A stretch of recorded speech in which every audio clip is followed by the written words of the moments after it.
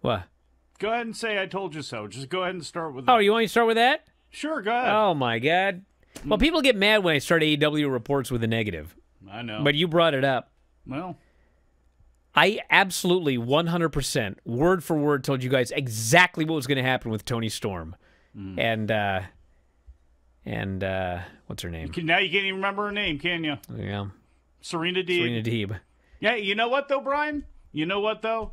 If you would have saw the shot that the camera guy focused in on when that baby face came out that said Toni Storm was greater than Serena Dweeb, you might think her name was Dweeb. Yeah.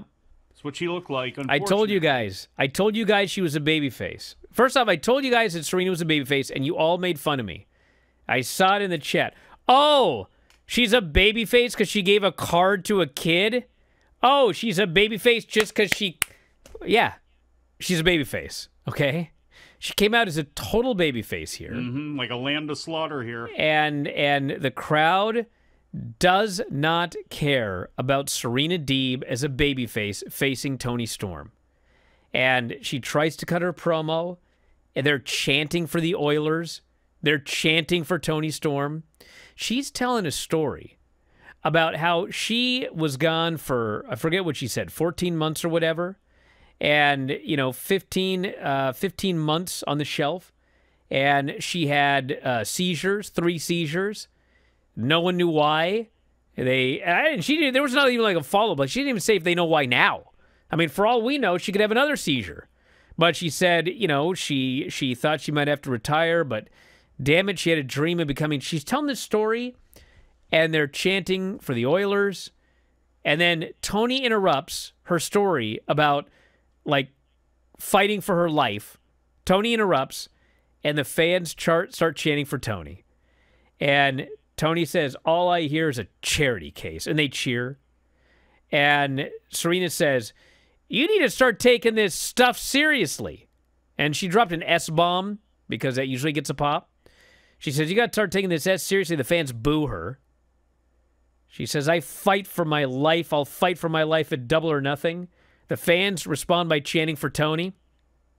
Toni says she doesn't care. Doesn't give an S, she says. The crowd pops for that. They chant Toni's name again. And then Serena goes to leave. She checkmated her curse word. Toni grabs her. Serena drops her with the right hand, and she gets boos. I'm like... See, here's the thing, guys. You don't get it. Like, I get mad at certain things, okay? But the stuff I get the most mad at is when I told you this would happen. And it's not like I made a wild guess. It's I've watched every Toni Storm feud for the last 5 months or whatever, and the same thing happens every time. You get somebody who you put in the role of the babyface against Toni Storm, who for reasons unknown is still a heel, but she's the most popular woman on the roster, and every single time it kills the babyface dead. Half the time we get no heat because they're like, they don't even care because they just want to cheer. I said this is going to happen, and here we are. Put it in a tweet earlier. Inaptitude. Not ineptitude, but inaptitude when it comes to putting some of this show together and coming up with ideas and some of the ideas that they come up with. I don't know who's to blame, but you already danced this dance with Deonna Purrazzo. And maybe you got an escape valve out of it because of Thunder Rosa and you were able to put those two together. But you send Serena Deeb out there, who you got to admit did hold her own as far as holding it together through that promo and making it sound like she wasn't shook up by the crowd or anything. But man, to make this mistake again, like, what are you doing here? You know, I get it. The Jamie Hayter, I will assume, is going to come back as the Lord and Savior, as she should. But, like, there's so much you could have done here with Toni Storm. I actually don't think that's going to happen. Then what are you doing? I'll tell you. You want to know what I think's going on? Good. And I'm going to give my constructive criticism, okay? Do you remember when we would watch Raw, and every last single week, like, every storyline would just go out the window, and he would just do something else? Yes. And there was absolutely, positively zero long-term booking. It was week to week. Whatever happened, like what, and it was mind-blowingly irritating. And all people asked for was, can we have some long-term storytelling? Remember this? Yeah. Well, AEW starts, and they do long-term storytelling. You know, they book quite a ways out and everything like that. Okay, so there are always two extremes, and then there's the middle. And the thing that if I were to give Tony Khan one piece of advice, it would be, I don't care what your long-term plan is. Mm-hmm. Sometimes you've got to do something different. And when I watched this show, what happened later was Mariah May faced Harley Cameron. Mariah May is, Tony's understudy or whatever they call her. And she works as a total babyface. And Harley's a heel. Mariah sells, makes her big comeback, wins, place goes nuts. They bring out Mina Shirakawa. They hug. They almost kiss, but then they drink some champagne. And they happily, and everyone's there dancing. Everybody's going, they love them, okay? And as soon as this happened, I knew exactly where this is all going and where it's been going from day one. And that is Mariah and Tony are going to split, probably as a result of Mina Shirakawa or whatever. And Mariah May, as a babyface, is beating Toni Storm for the title at Wembley. That's where we're going, okay? Now, I'm sure at some point Tony came up with this idea, probably months and months ago.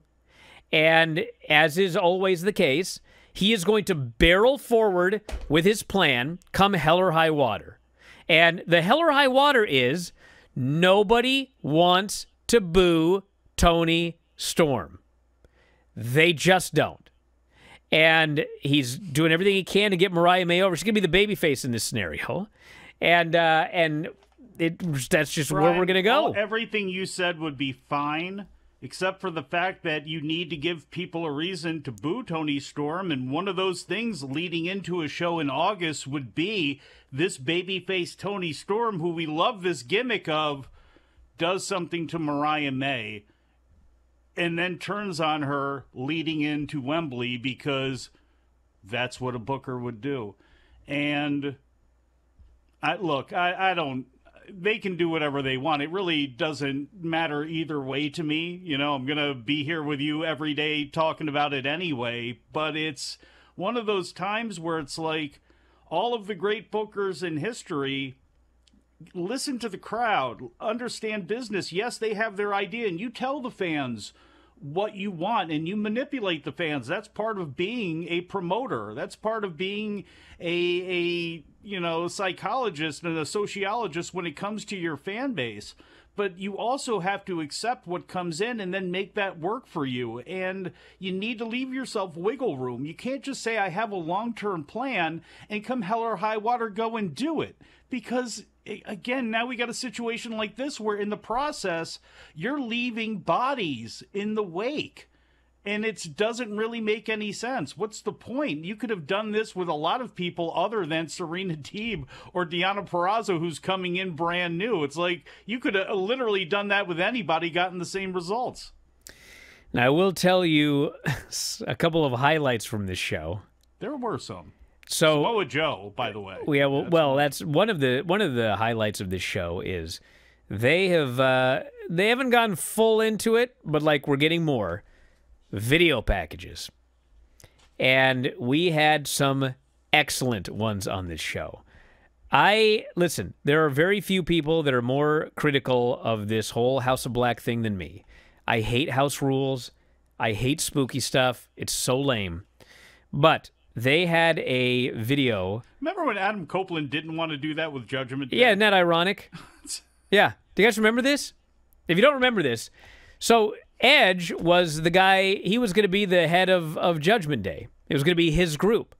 And they put him together for a while, and he apparently said, like, I will not be involved in any of this spookiness. I will not do it. I want out, have somebody else take my spot.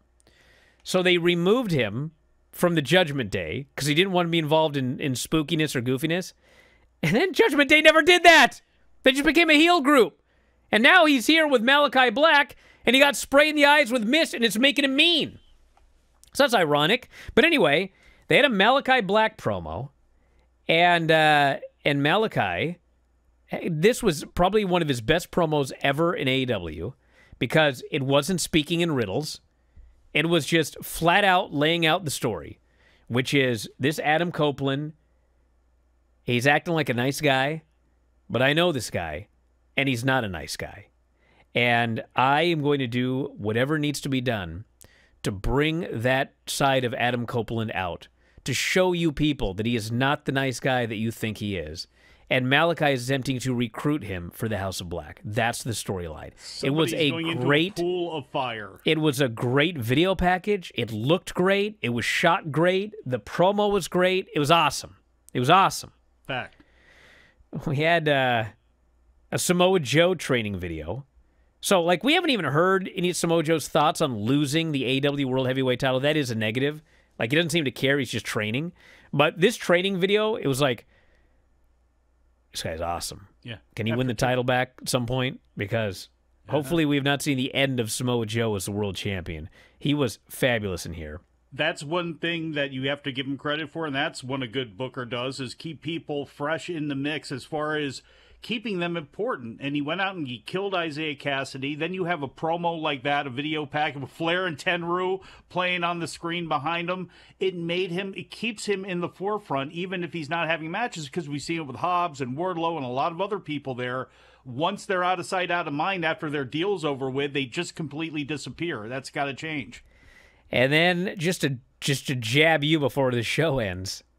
Yeah. Chris Jericho's The Learning Tree. Oh, I thought you were going to say Jay White. I am dying. So Jericho's Learning Tree gimmick is to take all of the criticism that he gets online, and it is now part of his character. Just regurgitate it back out through his face. So he's body. Out there saying, man, guys, I wish I could be on every Dynamite, all 2 hours. Just 2 hours straight. I'd do it if I could, he says. He notes, I had a great match last week. I want to thank Shibata. We had the highest rating on Cage Match. He counted the chops. Which, of course, is a reference to the fact that people go, oh, we hate Jericho and he sucks. He can't even have a good match anymore. Well, he went on Cage Match and found out that it was the highest rated match on. So that's part of his character now. Dork. And then he's thanking, oh, thank you, Hook. He goes, we haven't seen you since you hit yourself with that baseball bat. But take as much time as you need to get better, and then we'll celebrate. And then Tony Schiavone gets in the ring, and he says, since you mentioned Hook, he's going to be back next Wednesday night. Right here on Dynamite. And Jericho pauses, and he goes, all right, well, let's celebrate on Dynamite together. Thanks, guys. And he gets out of there.